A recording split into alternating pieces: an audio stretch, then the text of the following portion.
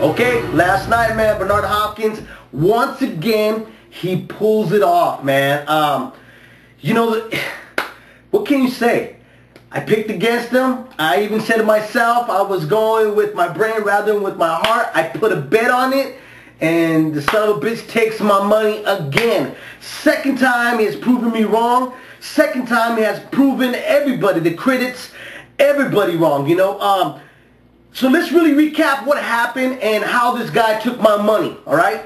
First off, if you watch my keys to victory, I said if he's able to take away Pavlik's jab, he takes away Pavlik's game plan. And that's exactly what he did. He was the jabber of the bout. He was the guy that set the tempo. He roughed him. He played dirty. Like I said, he needed to do. He got in the brain. He got in the skin, underneath the skin. He got in the kid's head by, you know, roughing him up in the inside, giving them the body shots, and just really making Pavlik look ordinary. You know, I even mentioned before, the fighters that have defeated Bernard Hopkins are guys with speed. And Pavlik going in at 170, he looked really slow to me. I mean, he just didn't look like he was even there in the fight. There was even a point in the, you know, that even his trainer, when he go back to his corner, even his trainer was puzzled, and it might be because of the game plan they had already set themselves going into this bout, maybe looking for the knockout, but I didn't even see that out of him. I didn't see him really putting an effort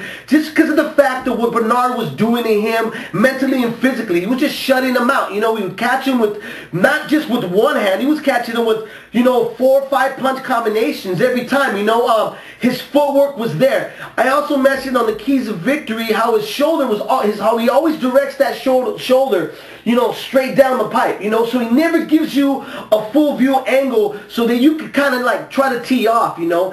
And I even mentioned also, no matter how much amateur experience you have, no matter how many fighters you would face in your pro career, no matter how many sparring partners you get, nothing will ever prepare you for a man like Bernard Hopkins, okay?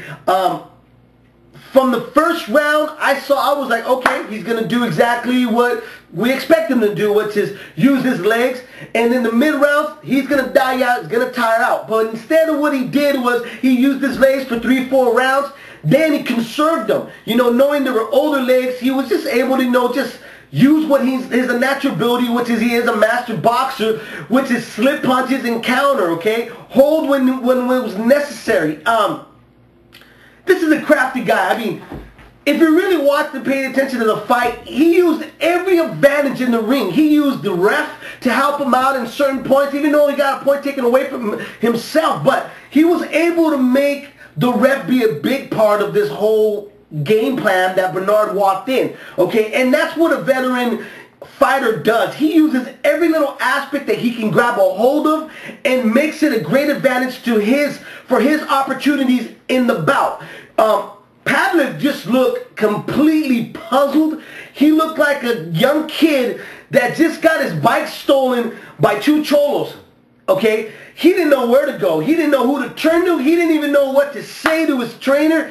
He just looked like a guy that really wanted to go back to his hotel, crawl in his bed and put the blankets over and say, leave the lights on because I'm afraid of the dark, all right?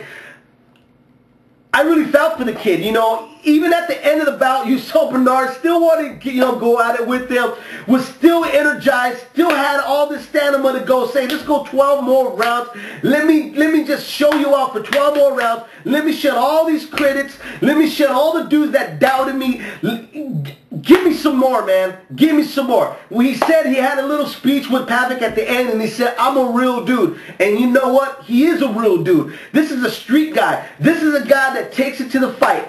What happened to Bernard in his last bout, his last 2 outings? I don't know. You know, this is the Bernard that fans all around the world have grown to love. This is the Bernard that shut out Tito Trinidad. he did exactly what he did to Tito back in 2001. He used his legs, he used his boxing skills, he used his craft, he used his intelligence. He used everything that you needed to use when you're going to go face a very prime puncher. Okay, so where does now Bernard go? What bout is out there for him? Well, obviously, some would say Dawson. But really, does that bout make any sense for Bernard Hopkins to face? Dawson, another young, strong, but fast fighter, and got a good win over an old Antonio Tarver. But would that fight generate enough money for Bernard to go, you know what, I'm going to be up for that bout? Probably not. Just because of the spectacular win that he gave with Pavic.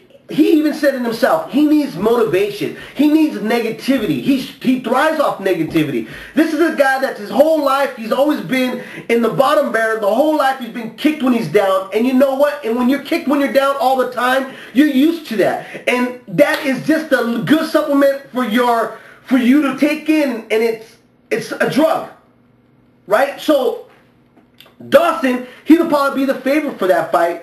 And probably wouldn't give you such a great performance like he did against Pavic. The bout out there that you can see that's in his eyes, the bout that's there that you can hear in his voice, and you can see it just pounding out of his chest is Roy Jones Jr.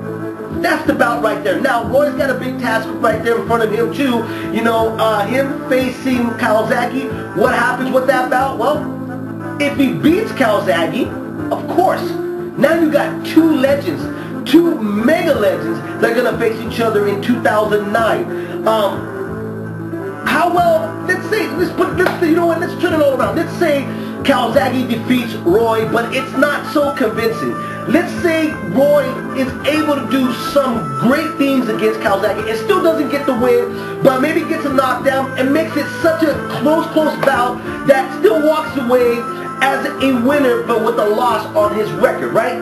It still generates a lot of interest for Bernard and Roy to go out again, just because of the fact that they fought the first time, and really it was a close bout, and Bernard was not even in his prime in that time when they did face each other for the middleweight championship, right? So, win or lose for Roy, it depends on how spectacular he looks. How intriguing is he going to make his battle with Calzaghe to make it even a mega super bout with Bernard Hopkins, okay?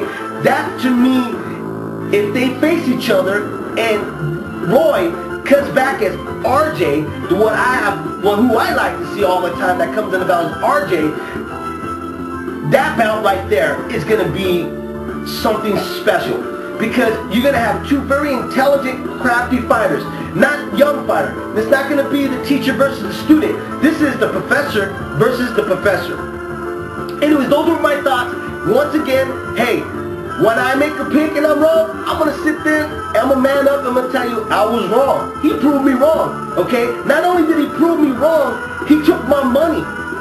He took my money, and when they took my money, when I laid my bet, and the dudes that I laid the bet with, and I'm handing them my money and shit, I'm handing it with a smile because